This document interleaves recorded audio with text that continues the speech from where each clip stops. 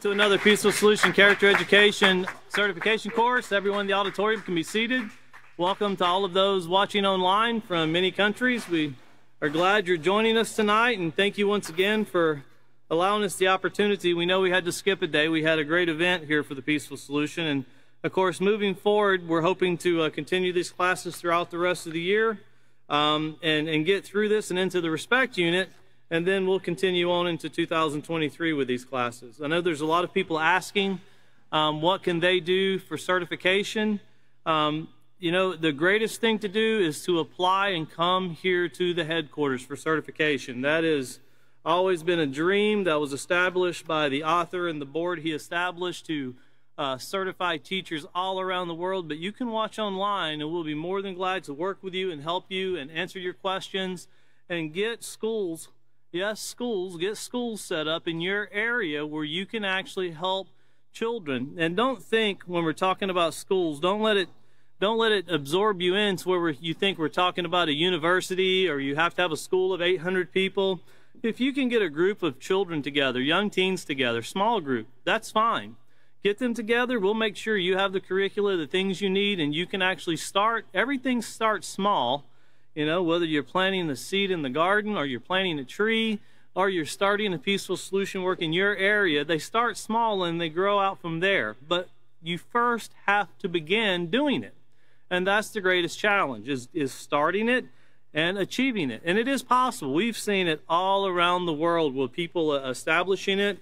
And we've seen it where language barriers don't prevent it. Everybody wants to be part of learning this program. And once again, we welcome anyone that would like to join us, and our books are free.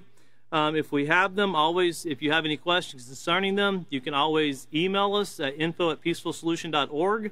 Once again, that's info@peacefulsolution.org, or you can just send a message to our Facebook page, and they'll be more than glad to respond back to you very quickly. But we're picking up here in the self-control unit, and we're getting very close to the end here in Chapter 7. And of course, last class, David was covering the air we breathe. And of course, Catan and William have also covered in detail, and it's important that we all understand this, the detail where it gets down to the microscopic level, because we tend to think that we can see everything that is going to hurt us, but if we can't see it, then we're free from danger. And that couldn't be furthermore from the truth, and we'll talk about that a lot more as we get into talking about the water we drink tonight. But once again, here on page 199, this is where David left off, and he was talking about controlling the air, and he was telling us, like here in the very top paragraph, that clean air is essential to great health. You know, when you think about what we went through as a society, and of course you see here smog and acid rain, which can lead to sickness and the destruction of forests and lakes. And it's not something society can afford to ignore. But, you know, then we have to get into see what's truly causing these things.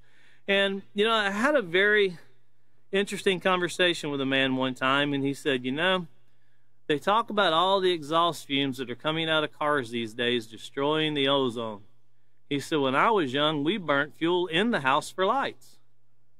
And none of us had lung problems. We all did just fine, and we actually burnt fuel in the house. But now they're saying they've got exhaust coming out of cars, and that's destroying everything. He said it just doesn't make sense because we burned wood, we burned coal, and we burned oil, kerosene. Everybody had kerosene lamps. And that's just the way life was. Now think about that. Those were all inside the house.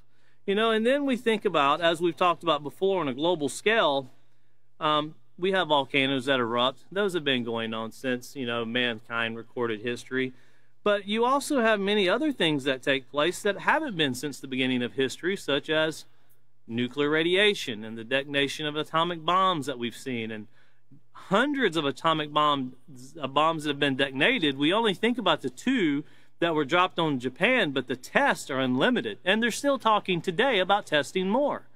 And it always amazes me that everybody wants to reduce greenhouse gases, but no one's complaining about the testing of weapons that cause massive explosions, that put many things into the atmosphere. You know, so think about those things as we move forward, because it is very important, as David was talking about, the EPA, also known as the Environmental Protection Agency, he was talking about how corporations are created, and of course corporations are there to govern and corporations operate on funding, and of course all corporations have to balance their budget, so to speak. And he explained in a very realistic way on how the bottom line is what everybody's looking for, you know. And of course fines do not make your water clean. Cutting corners, so to speak, to get more water through water meters doesn't make your water cleaner. In fact, it actually can destroy and break down not only the human body, but the pipelines themselves, as we see in Flint, Michigan, where they introduced a certain chemical into the pipeline, and then they tried to pull water from another area, and then everything that was harmful to the body that the pipeline was created from deteriorated under the chemicals that were put in supposedly to clean the water. It was very self-destructive. But these are things they're supposed to guide and watch over and protect against, but it's truly not helping. You can see here in California at the end of the paragraph, the second paragraph on page 199, it says some states like California, for instance, offer incentives for people to carpool, thereby limiting the amount of cars on the road.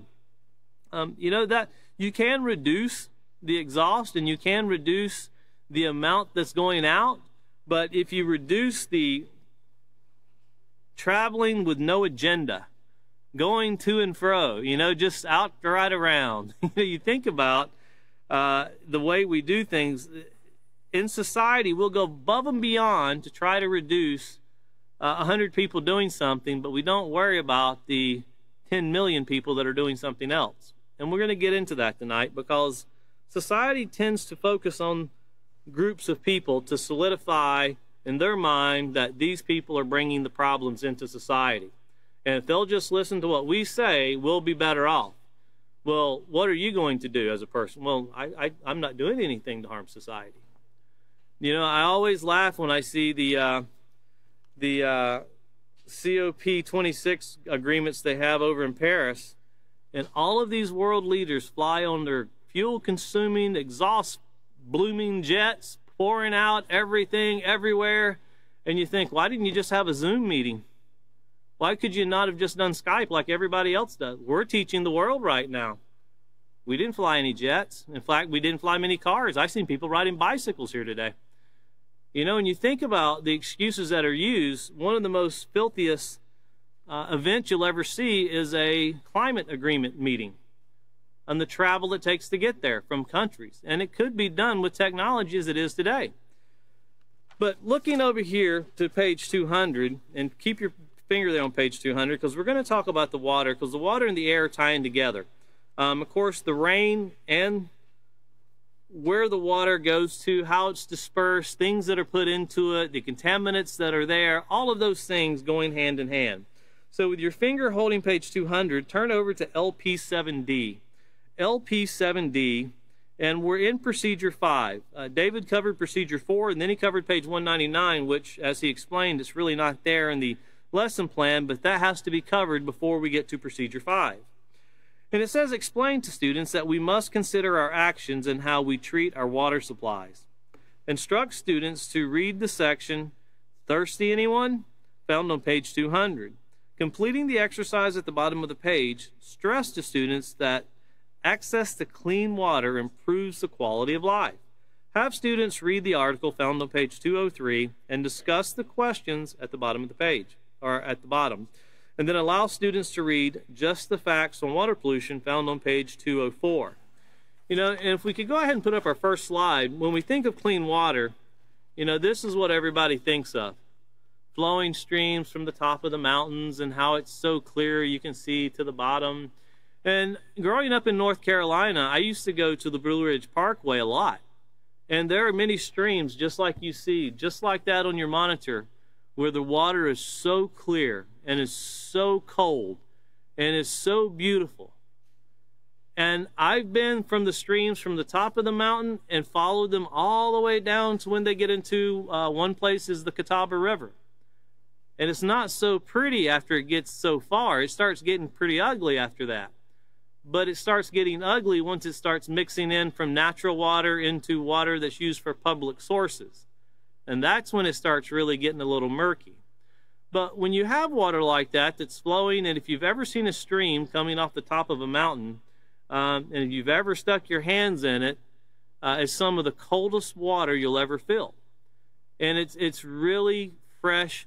The water's it's such a different water than what you drink from your tap. The closest thing I could think to it would be well water.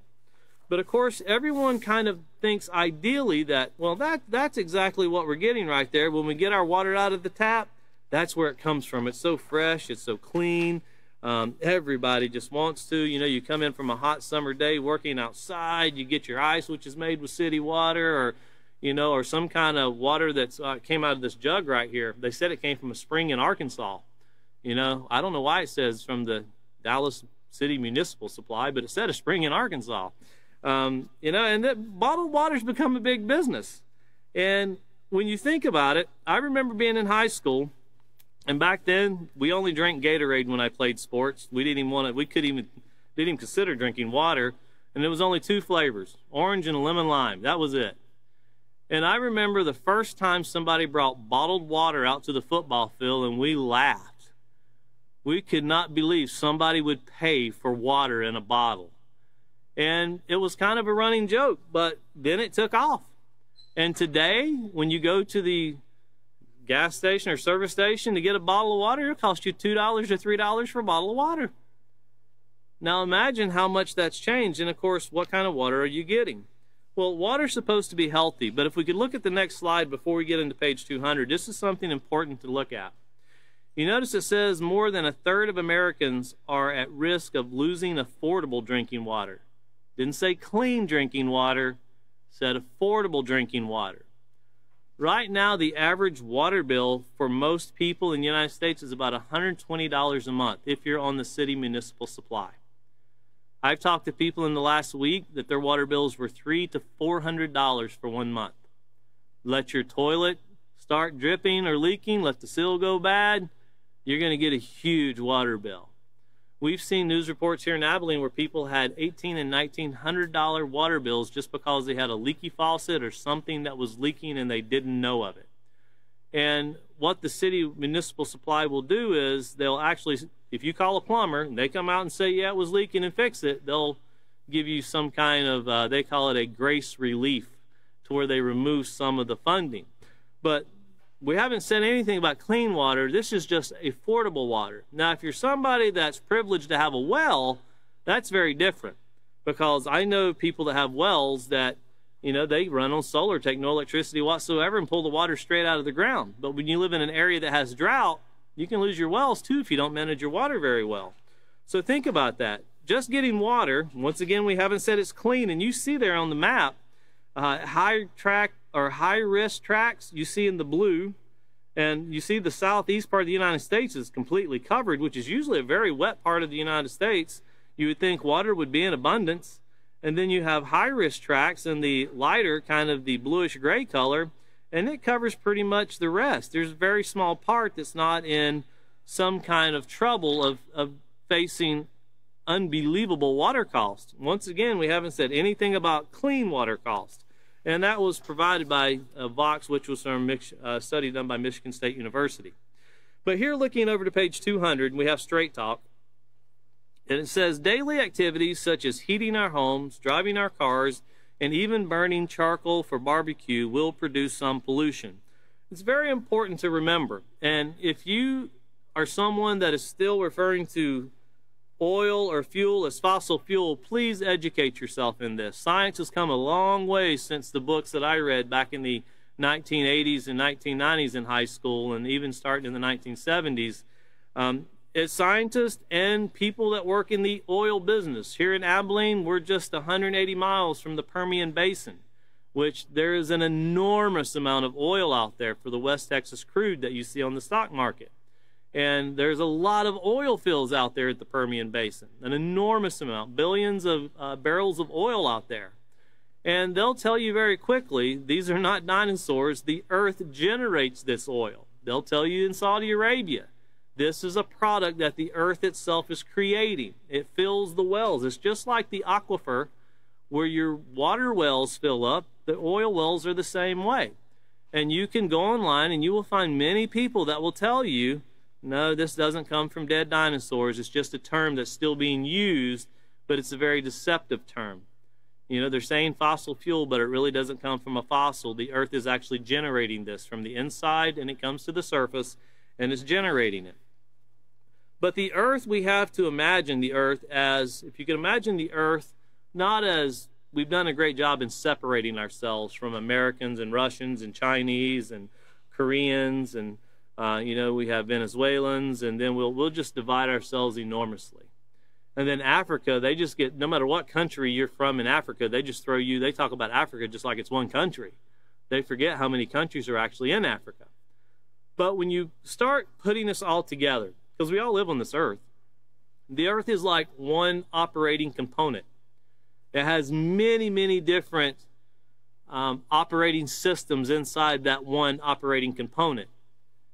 And of course, you also have the moon, which works with the Earth in doing certain things. But if you can imagine the Earth, the way it works, and please, if you've never took Earth science or read or studied any of this, look into it. The Earth can process pretty much what we put into it when we put things into it within reason.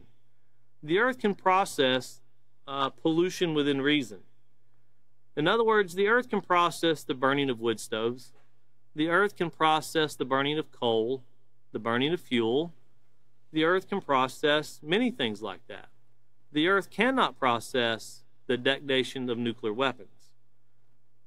That will kill a lot of things that are on the Earth that are actually here, as the teachers before me have talked about, in processing things on a microscopic level. And when you start killing those things off, you have to rejuvenate them somehow. You know, you can't kill off everything and expect everything to work, because if you can imagine, you know, and David referred to the microbes as the bugs, you know, and I think he did a great job of explaining it. If you imagine anything in your life that you use a lot, and all of a sudden somebody comes by and wipes that out completely, just think about the fire department. Just think if somebody came through and wiped away every fire department, and then you had a house fire, and you were so used to calling 911, the fire department coming, they'll save my house. All of a sudden, you call, but there's no fire department anymore. Well, whenever we start polluting the Earth in very toxic ways that start eliminating certain microbes that process and do jobs, well, the Earth becomes sick, just like we do. When things get into our body, you know, little bugs get into our body, you know, viruses, the flu's going around right now, COVID, you know, talk about the air we breathe. That's one of the greatest pollutants right now going around, are flu, RSV, and COVID. But when you think about how all of us interact with each other and how everything is interdependent, when we start destroying the things we can't see because we think they're not important, it's the things we can't see that also end up taking our lives on a very microscopic level.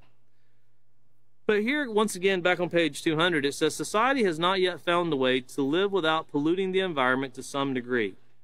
It's important to remember that to live within our means is the most important thing we can do. By controlling the amount of pollution that is put into the air, raising the awareness of the public to become more conservation-minded, and setting standards of what is acceptable, we as society are practicing self-control and making positive choices to take better care of our environment. You know, and I've had people, well, how can I do something that will help me to control the environment? You know, and one thing, I knew a person one time that when it was cold in the winter, here in Texas, sometimes you can have it at 30 degrees in the morning, and by midday, you're at 50, and by, 4 o'clock, you're at 75, 80 degrees. They would run the heater all day, and when it got hot, they would open the door and open windows. The heater's still running. You know, and I walked in one day, and I said, you can turn the heater off.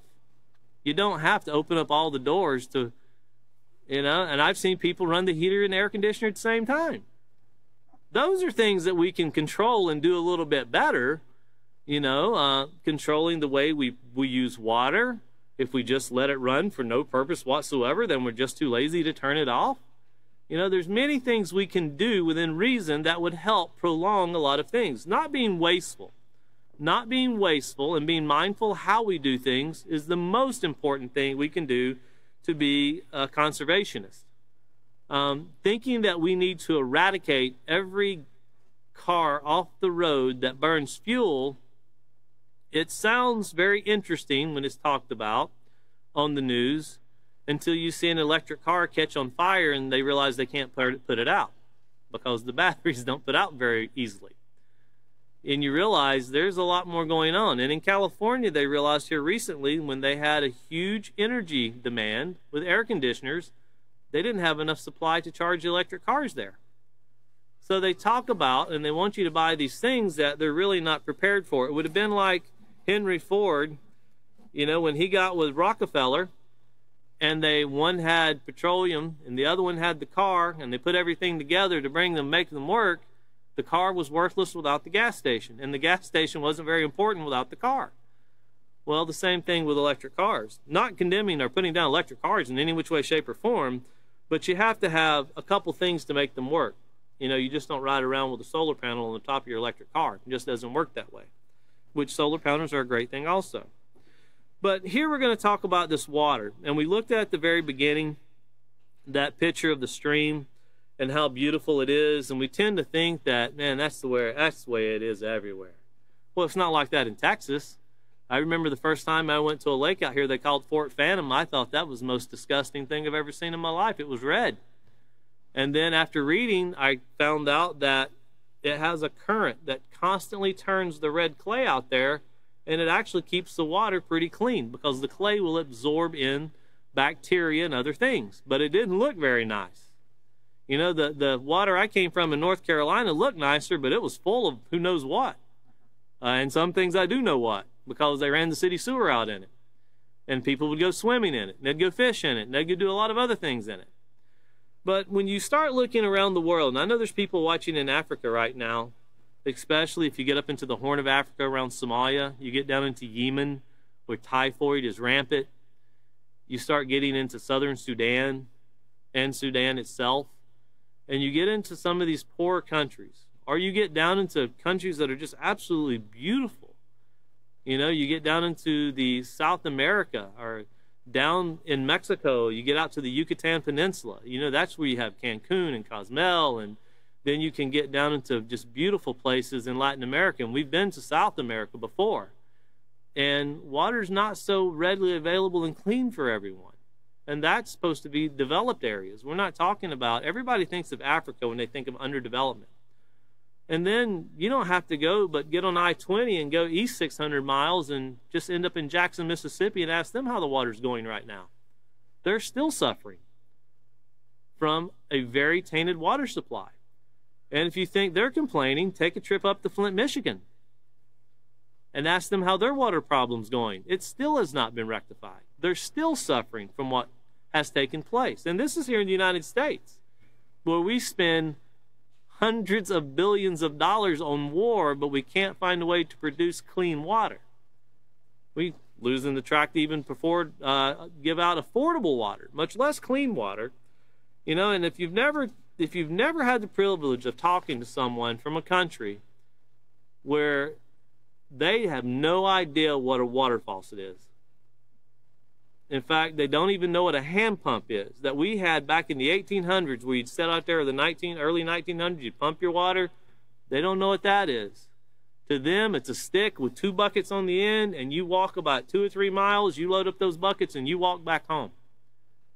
And we've had the privilege of having Peaceful Solution teachers who will go out to these villages with satellite phones, and we're able to talk to those people. And there's nothing more encouraging than talking to people that money means absolutely nothing to them. You know, farming, food, they barter, they trade. U.S. dollar, I've never seen one. Don't even know why I need to see one. They're not caught up into those things. But the problem is, when the drought comes for them, so does the disease and the bacteria. If we go to the next slide, this is something you might not know. The slides aren't pretty, but the facts are true. Dirty water is dangerous. Every year, 3,575,000 people die from water-related disease. This is equivalent to a jumbo jet crashing every hour. Most of these people are children, 2.2 million. Now, this is life for a lot of people, not just here in the United States. And looking over at our next slide, really dangerous? Unclean water and poor sanitation have claimed more lives over the past 100 years than any other cause. The water crisis claims more lives through disease than any war through guns.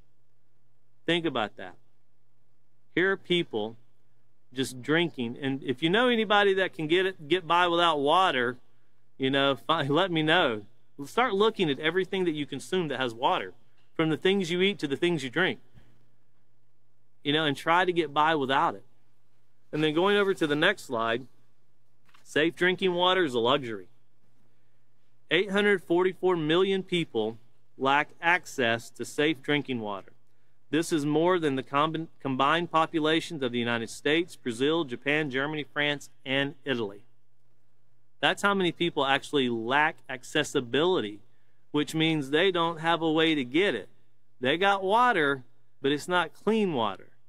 There's a lot of places where the cows, the goats, and the humans all drink from the same puddle. One more, going to the next one. Dirty water is making many people sick. At any given time, half of the world's hospital beds are occupied by patients suffering from a water-related illness. And when you think about water-related illnesses, if you've listened to the news a lot, you hear a lot about typhoid, especially over in Yemen. That's been in the news an enormous amount because of their water supply is so horrendous right now. And that's something that comes through the getting a bacteria in from the water into the body. You drink it in. And it leads to severe diarrhea in the body. And once again, in the United States, you get it, and you think, it's not a big deal. I'll take something to get rid of it. It'd be okay. Imagine living in a country and contracting something like that as a death sentence, where it's the third leading cause of death. Where people would rather have, you know, tell me I got malaria than I got, you know, typhoid. At least malaria, which is more or less the flu. Tell me I got that. At least I got a better opportunity of living. Looking at the next slide, this is the really shocking fact that I thought, and all of these came from thewatercounts.com, or excuse me, the World Counts, theworldcounts.com. You can actually go onto that website, and I'm not here to advertise for them, but they have a counter clock where they count how many people die per day from filthy water, not having access to clean water. But dirty water causes the death of a human being every 10 seconds. You know, every 10 seconds, it causes the death. And going to the next slide, you know, we look at these things on a microscopic level, and this is something that is very common here in the United States. It's called Legionnaire's disease. And of course, it's very common to get this through the water here in the United States. And it's making a comeback actually once again. This is just one thing. And when you look at that, that's through a microscope, and it's been just blown up enormously where we can see it. But you know, when you're getting water, you don't see it. You don't get to see it, you can't taste it, and you can't feel it. It starts growing within you. And once it starts growing and processing, that's when we start realizing, oh, we probably shouldn't be doing this. We should be doing something different. But you know what? It's too late for many, many people once it gets to that point. And what the Peaceful Solution is trying to bring out through all of this, talking about being a conservationist and not polluting, is we need to stop putting things that you could use the word defile, you could use the word contaminate, you could use the word poison. We need to quit doing things that are harming society and not caring because it's not us it's affecting. We actually need to start caring for everybody. You know, if we have clean drinking water, society should care more about the 844 million that do not have clean drinking water than dropping one bomb on a country that has clay huts. It makes no sense and shows no care and concern when we as a society put more money into the killing of the human race than the preserving of the human race.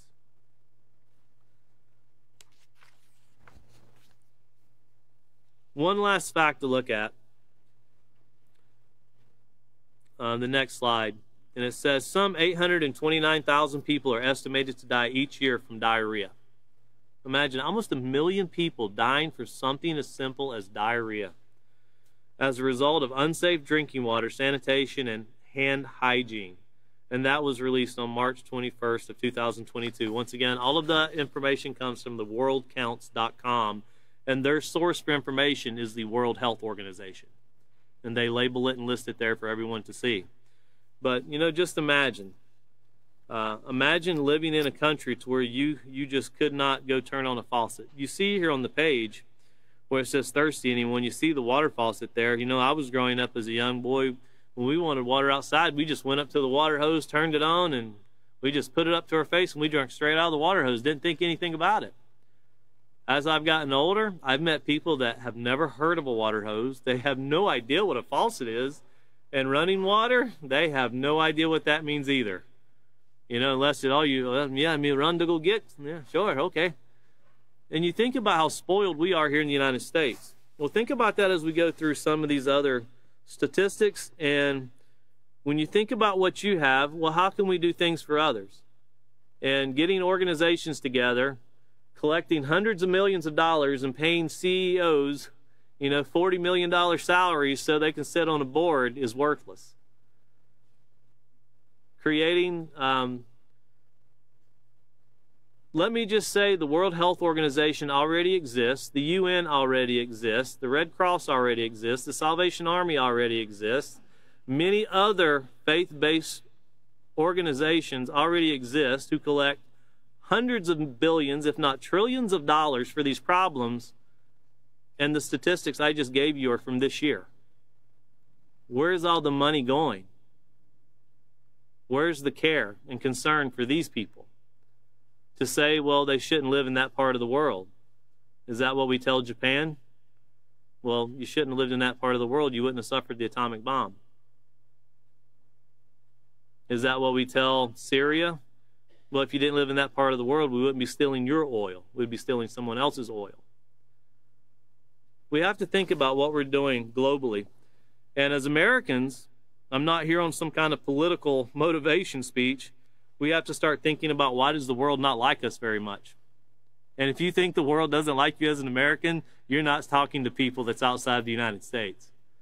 America, people have a huge distaste for Americans right now. And it's sad because most Americans don't want to hurt anyone. A lot of people are taking the peaceful solution globally, and they just want peace. They don't want war. But that's not what we're seeing. And of course, there's a thing called water wars. A lot of information out there on water wars. And if you haven't ever watched it, it would be great for you to get your class together and to watch some documentaries where they're called water wars. Well, nations literally go to war over water.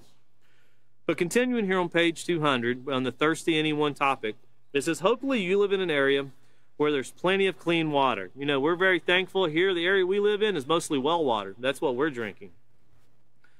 So we're very thankful for that. Although 70% of our planet's surface is water, only a small percentage of it is suitable for human beings to use. The United Nations now says that some 1.2 billion people around the globe live without access to safe water. There are 2.5 billion without sanitization who are vulnerable to disease ranging from diarrhea to typhoid and insect-borne illnesses. The pollution of our waters, like the pollution of the air, has the potential to affect all life on our planet. You know, and these statistics, of course, were recorded in 2003, 4, and 5 that are in this book. And to give you an example, myself and quite a few other Peaceful Solution teachers, we've traveled to different parts of the world. And one time we traveled to Jamaica. And we were there to teach. We were not there for vacation. We didn't go to the resorts. We didn't go to where all the beautiful things were at. We kind of thought Jamaica was just beautiful everywhere. We thought that's going to be great.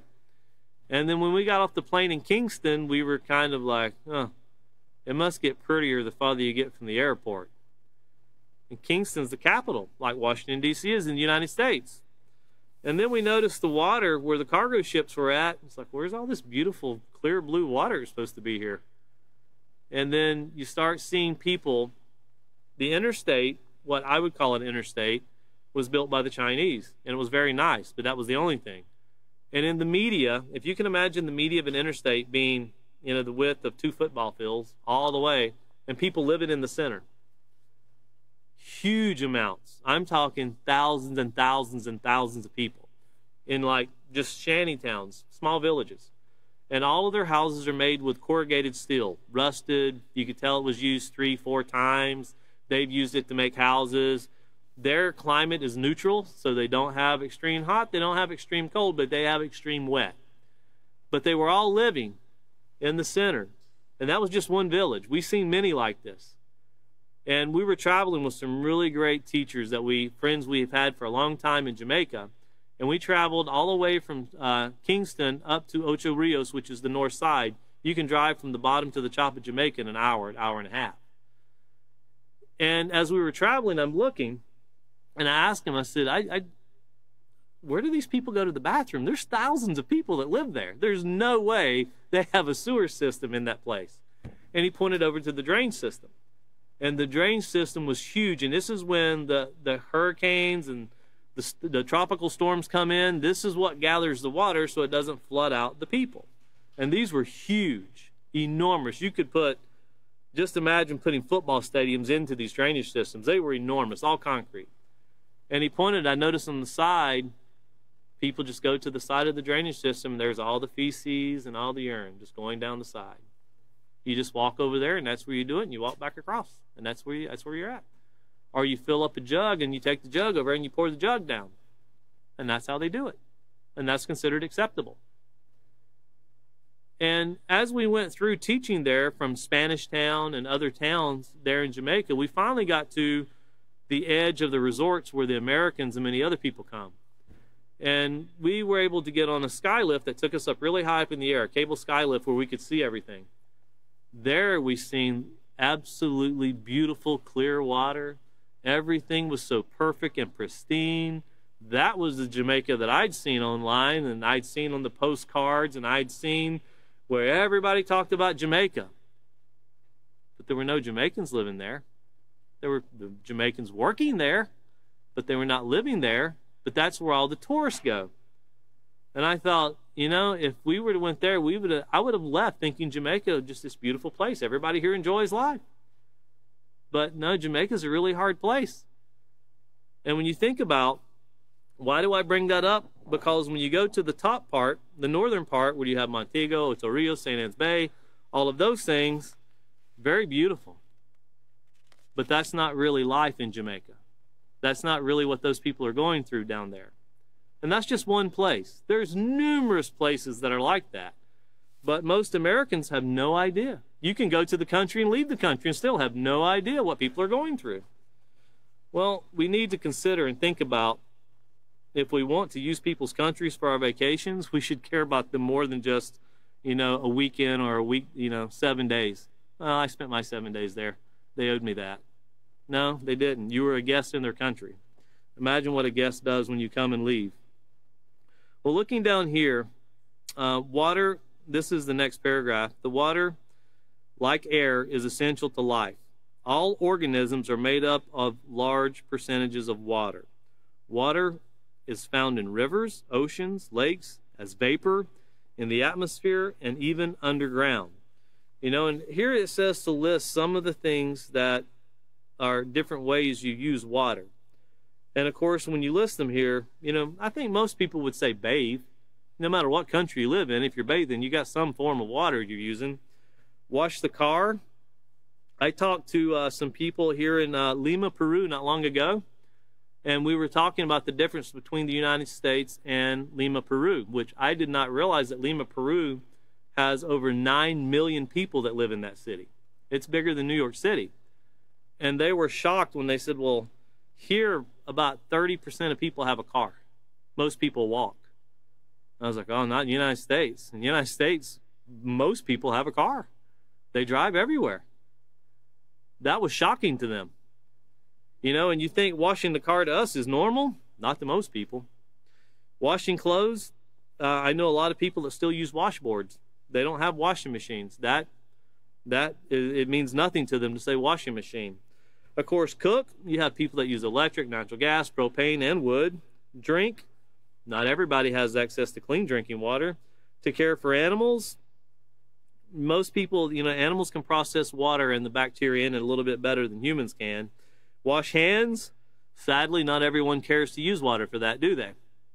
You can find that out just by swabbing things. We've talked about that before. Clean the house. Well, if you have a house to clean, we have a group in Kenya that their school is made up of mud and straw. And that's a house. And it's very interesting because the roof is also straw.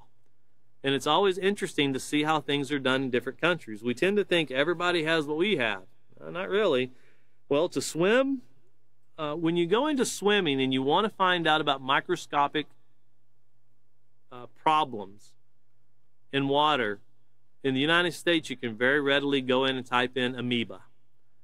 Every year, we just had it in the news again here not long ago, a young child died from getting an amoeba through the nose into the brain and dying from water that was just pond and standing there, and they went swimming in it because it wasn't moving, it wasn't circulating, bacteria grows. You know, and discuss these things with your students, because I think this last one took place, it was either in northern Texas or Arkansas, somewhere around in there. And amoeba, usually you die. It's very rarely that someone survives from getting an amoeba into the brain. Of course, making ice rings or making drinks such as lemonade or soda, you know, all of those are things that we in the United States, we can relate to everything that was just said there. But you won't relate to that everywhere else you go. It's not as common as you think. It's not as prevalent as you think. You know, if you want something in the United States, you go to a Walmart. Go to a Walmart in Argentina. We've been there. It looks the same from the outside. When you go to the inside, boy, is it totally different. It's not the same. And then, of course, when you go down, when I go into Mexico, even the people there won't drink the water that comes out of the faucet. They tell you, no, bring bottled water. That's one of the most requested things I get. Well, TVs and bottled water. That's the two most requested things I get. I bring bottled water. I don't worry with the TVs. I'm not a TV salesman. But when you're going through and processing these things and you're looking at these things, there's some things that do affect us all. And looking over here to page 201, it says water pollution is a major problem in the world today, and according to the Center for Disease Control, is responsible for over 900,000 illnesses and approximately 1,000 deaths per year. That's in the United States alone. Now, this is supposed to be the leading nation of all nations when it comes to technology, even though we know that when it comes to certain things, China is more advanced. Some things, South Korea is more advanced, and in some things, China is more advanced. But when it comes to water, the United States is supposed to be the leading example. Well, on a global scale, billions of people are affected by polluted water. Disease such as dysentery and typhoid results in the death of approximately 3 million children annually. Latest report that just came out was 2.2 million. Polluted water is responsible for the deaths of thousands of aquatic animals as well as birds. In addition to this, water pollution has been linked to cancer, birth defects in both human and animal population. Once again, you have to consider the water itself doesn't do this. It's other things that have gotten into the water that is causing this. And the question becomes, how did these things get into the water? Why did they get into the water? How were they allowed into the water? So keep that in mind as we move forward. It says, you learned in the previous section about air pollution that acid rain pollutes water. However, there are many other ways that waters are polluted, and here's some examples. And keep in mind, when the rain falls from the sky, where did it start at? You have evaporation that creates rain clouds, right? It's just a circulation. It keeps going around and around and around. And if you put enough trash into your water supply, it doesn't matter how big your oceans are, you start polluting enough, you're going to have a lot of toxicity in the environment, in the firmament, throughout the atmosphere. Here you see flooding causes untreated sewage, animal waste, garbage, antifreeze, and oil products that have leaked from cars to flow directly into our waters. You know, and you can see that a lot, but most of the time, when you see an enormous amount, and this is very common if you've ever lived on the East Coast and been part of hurricanes, they just had this in Florida. And you don't think about this when you're watching the news and you see people walking through the streets and they're wearing their waders and they got the water up to their waist. One thing that you learn if you live there, whenever the floods come, one of the first things that floods is the city sewage supply. And the water gets in and raw sewage is everywhere. And if the TV was scratch and sniff, most of those people would not be walking in there. If you watched it, you'd be throwing up if you could actually smell what people are walking through. They just had that also in California, where they had flooding come through, and then the sewage washed out onto the beach. Did they close the beach? No, just put up a sign that said swim at your own risk. You know, also remember, the city in the United States that is labeled with the dirtiest water, amazingly enough, is not Flint, Michigan, or Jackson, Mississippi. It's Pensacola, Florida.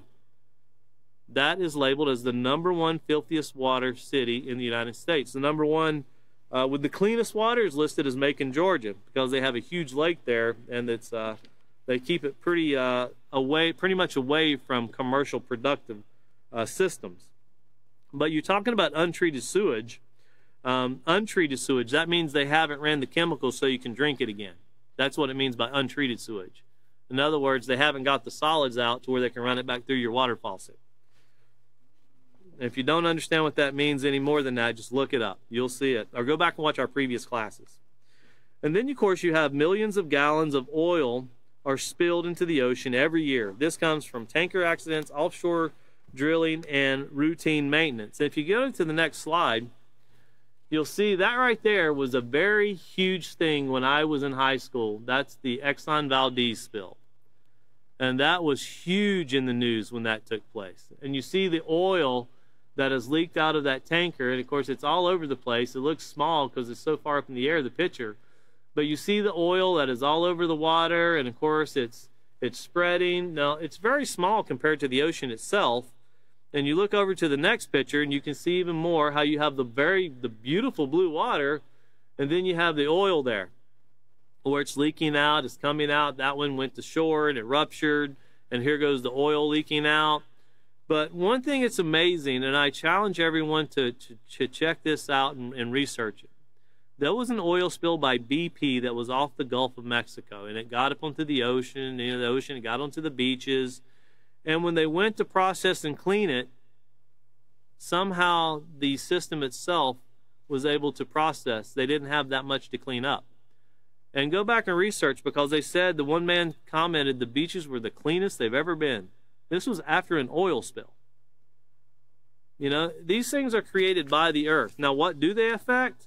Well, there are some things they affect, and of course, they fall victim to it. If you go to the next picture, this is what environmentalists will show you pictures of. And of course, this is a sad fact of things that take place when you have animals that suffer due to this. They have natural oil on themselves, but of course, they can't process things like this. But I remember the person for the Exxon Valdez. I remember when he was arrested, it was found out that he had been drinking. They arrested him, they processed him. You hear people, oil spills, it just makes the news. They just talk about it. They tell you how bad they damage the environment. We just read about how untreated sewage will just destroy things because it's leaking. Now, you have to tell me how it leaks from cars or anything like that. I mean, I've had motorhomes. You know, untreated sewage usually comes from natural disasters such as hurricanes or so forth. Or there's one other way that you're getting ready to see that nobody's complaining about it. There's no environmentalists stomping their foot. If you can show the next slide, this is one of the most common ways sewage gets dumped into our water supply. These are cruise ships, and you see they're dumping the raw sewage off to come to shore to replenish with fresh water. And a lot of people don't realize that these ships are known for dumping this. And if you've ever watched the tide come in, you're setting up and you're on the beach and you're watching the tide come in at night, and you watch, man, that water will come in 30 or 40 foot from where it was midday. Well, what's it bringing in? Well, those cruise ships dump just a couple miles off. And of course, here's another picture. Now, this is an exaggerated picture, but it gives you an idea of what's being done. If you could go to the next slide. A lot of the waste that is hauled by cruise ships is dumped into the ocean, especially the Pacific. There's a well-known, they call it plastic island, was one phrase that I heard for it, that's bigger than the United States. It's out in the Pacific. But a lot of trash is dumped by commercial use. It's just dumped there. Why? Why can it not be processed a different way? And when you imagine what's being dumped through the sewer of a ship, and if you could imagine everything is flushed down the toilet, and your mind can run wild when everything is flushed down the toilet. is now dumped off in the ocean, which is washing to shore. And if you think it doesn't make it to shore, go online and read about the amount of fecal bacteria that's in the sand of the United States, beaches in the United States. I live in the United States, so I'm mentioning the United States. And if you think they do it way off the coastline, if you could pull up the next slide, that's not very far off the coastline. And of course, it was reported it was sediment that they stirred up, but after the scientists went in and tested the water, it wasn't sediment, it was sewage. They just dumped it. You know, when you're busy and you're in a rush and you're running a business, you just got to do some things the right way, I guess, right? But look how close that is to the, I'm sure that's an outer part. In North Carolina, we'd call it part of the Outer Banks. But you're dumping thousands of gallons of stuff that's got to be processed right there. People are living there. A lot of these things that I'm showing you, I'm trying to say they're self-inflicted. We're doing this to ourselves. These are not problems to where, you know, no one said anything about the exhaust of the cruise ship or the disease that is kind of spread on the cruise ship, and no one said anything about the sewage being dumped off the cruise ship. And here's something else that you might not realize, but we'll read this statistic right here, or the bullet point, where it said merchant ships deliberately dump millions of pounds of garbage, including human waste and plastic products, directly into our oceans and seas each year. That was just some pictures for you to see. And then the next one is toxic chemicals and radioactive waste, some of which are flammable, are dumped into the ocean, lakes, and rivers. You know, and I had a student one time say, you can dump something flammable into the ocean? Well, if you can show our next slide, you can literally have a fire in the ocean. And this was off the Gulf of Mexico. In fact, that was off the Yucatan Peninsula. That would be where you have Cancun and Cozumel. This was off where a natural gas pipeline had burst. It was a 12-inch natural gas pipeline had burst. And notice what they're doing. They're shooting water onto the fire that's in the middle of the water. You know, and you think about, well, would it burn itself out? What would take place? How did it take place? It's kind of amazing to see that these things would actually take place. But they do. And things, you know, things die from that. But looking on to the next one, we see pesticides used by gardeners and the agricultural industry, as well as animal waste, seep into the underground water supply or run directly into rivers, lakes, and streams, contaminating drinking water. Not just drinking water. If you've ever had E. coli from, you know, lettuce or spinach, most of the time that's contaminated water that had fecal matter that spread into the food as it grows. Listeria, when you get into things like that, or E. coli, is not really spread in the market as much as it is the farm it was grown. And they can trace it all the way back to where it comes from. We just had a huge problem here in Texas, it wasn't that long ago, with bacteria that was on lettuce. And a few people died. And it was traced all the way back to Chihuahua, Mexico. And when they traced it back, they had realized that the farmers that were growing the commercial lettuce had used water with human waste. And that's where the bacteria, because it was in the human waste. When they sprayed it onto the leaves, they grew it, they kind of incubated it, and then they sold it. But you know what? You couldn't see it, you couldn't smell it, you couldn't taste it. You ate it, and you got sick, and some people died. But you also have where you get industrial chemicals. Florida has seen this recently also, to where you get a lot of nitrogen and a lot of phosphate mixed together. And if you show the next slide, now if you go back to the slide before that, that's where you see the algae bloom growing off the coast there.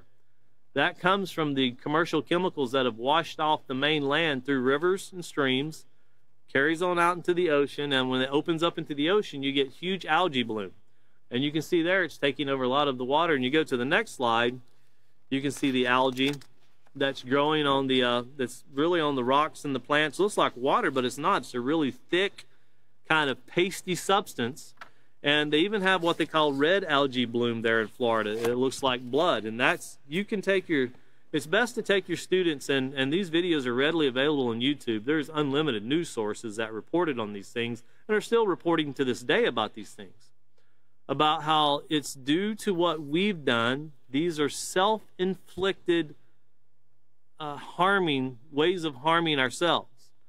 If you were to look at this and say someone died from this and it was self-inflicted, you would either have to label these things as murder or suicide. But we're doing it to ourselves, or we're doing it to someone else. These are not things that are sneaking up on us and jumping on us. And nothing I've showed you has to do with the burning of exhaust from a car. There's many more ways that we're destroying the earth, and all they talk about is fossil fuels, which are not really fossil fuels to begin with. So think about that moving forward here. Look over to page 202. We really want to cover this because there's a great example here to close out the class tonight. It says, as you can see, water can be accidentally polluted during floods or deliberately polluted with garbage and toxic substances and deliberately dumped into our waters. We've seen it both ways. Accidentally would be from like hurricanes and so forth. The deliberate polluting demonstrates disregard for the value of life and the preservation of the environment. Of course, you see here the turtle looking up and says, so, there are people who pollute our waters on purpose? Well, it sure smells like a lack of self-control. And yeah, it would smell like a lack of something, that's for sure. But here's something to keep in mind. Yes, this is an example of how a lack of self-control regarding the environment can endanger everyone. Think of it like this. It's one thing to slip on the kitchen floor and spill a glass of milk. It's another thing to pour the glass of milk onto the floor because you don't want to walk to the sink. Either way, the milk is on the floor, but deliberately pouring it shows an uncaring attitude. In the same manner, deliberately dumping pollutants into our water shows a lack of concern on the part of any individual or organization. In 1969, the Cuyahoga River in Cleveland, Ohio, was so polluted with hazardous flammable waste that it caught fire and burned, sort of like what we've seen through the part that was there off the Yucatan Peninsula of the Mexican Gulf, and Gulf of Mexico. And it says some things are easier to prevent than to correct. We'll get into next class. We're going to build off this water. There's an article that we'll bring and show where they say that you can actually say that every person that lives in London is actually on cocaine. And they say it in a laughing way. And it's not just cocaine, it's opioids and other things, because there's so much drug use, not just illegal, but also through pharmaceutical, that the city municipal supply water actually tests positive for drugs. And people don't realize when someone is on medication, you don't have to dump the bottle of pills down to put it in there. You just have to expel the water from your body, and that's how most medication is dumped into the city water supply. And of course, when I was growing up, if you have leftover prescription drugs, just dump it down the toilet and flush it. Like that wasn't going anywhere, right? It went straight to the city water supply. Well, think about these things. And of course, moving forward, we're going to pick up on page 203 with our next class and talk about some things that dealt with the Mississippi, and also getting into more about water pollution and the damage it's already done. But what can we do as instructors of the Peaceful Solution and students of the Peaceful Solution to fix these problems?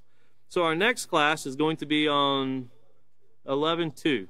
So it'll be November the 2nd, and it'll be at 5:30 once again this Wednesday afternoon or evening. So thank you for joining us once again, and we look forward to joining you at that time.